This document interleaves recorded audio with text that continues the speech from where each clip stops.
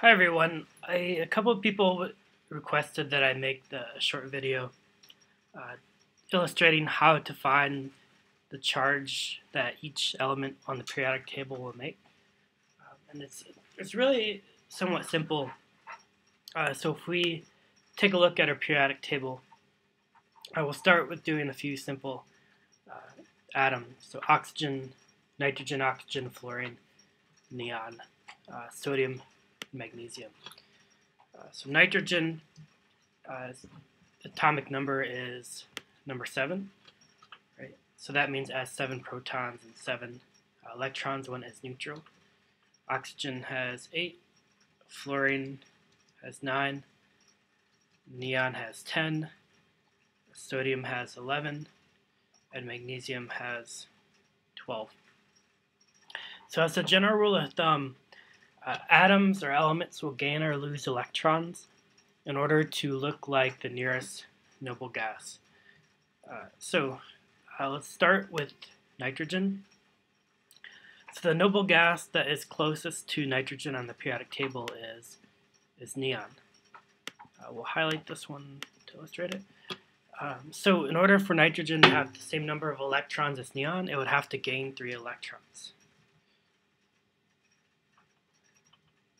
So if nitrogen gained 3 electrons, it would now have 10 electrons total. And because each electron is -1, it'd have a total charge of -10 since it has 10 electrons, but there's still only 7 protons.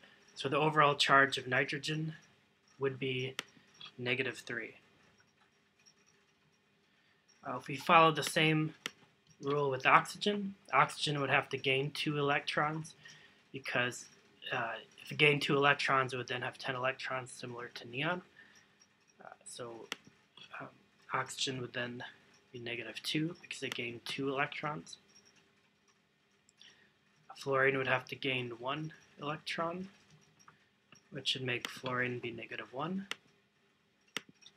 Right. Neon already has 10 electrons, so it's pretty happy having 10.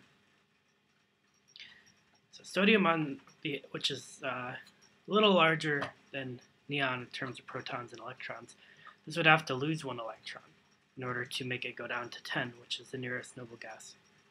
So that means sodium would have a charge of +1. So magnesium would have to lose 2 electrons. So that would make magnesium have a charge of +2. Aluminum would have to lose 3 electrons. So that would make it be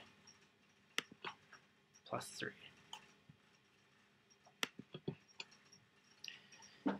So now if we take this information and look at the periodic table.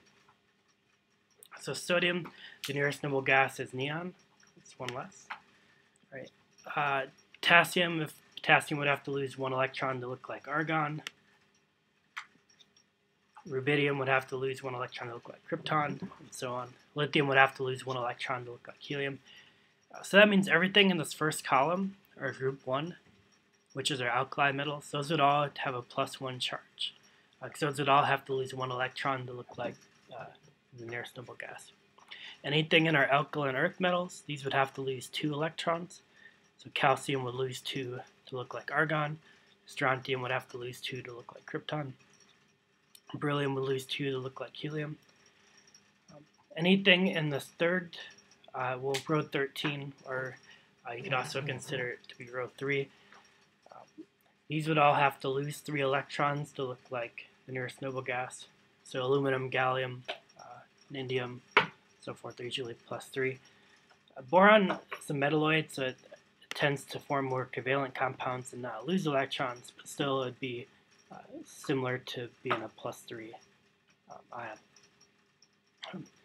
Over on the right-hand side of our periodic table, right, all of these elements in the halogen row, or row 7 or 17, depending on the table, these would all have to gain 1 electron to look like the nearest noble gas.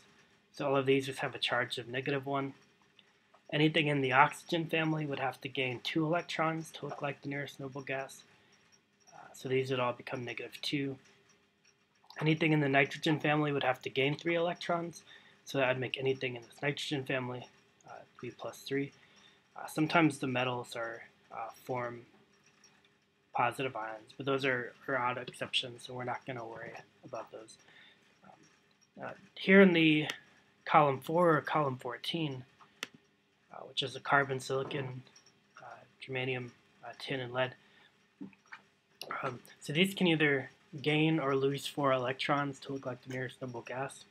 And what we find out that we often hardly ever see ions with elements in this row, but these you could consider plus or minus 4. Lead and tin often make plus 4 ions. They make plus 2 ions as well, I believe. But you can think of it the same way. These are often plus or minus 4, even though they do rarely make ions. And that's about it. Hopefully, if you have any questions, of course, you're always free to contact me, email or in class or after school. And I hope this helps. Thanks.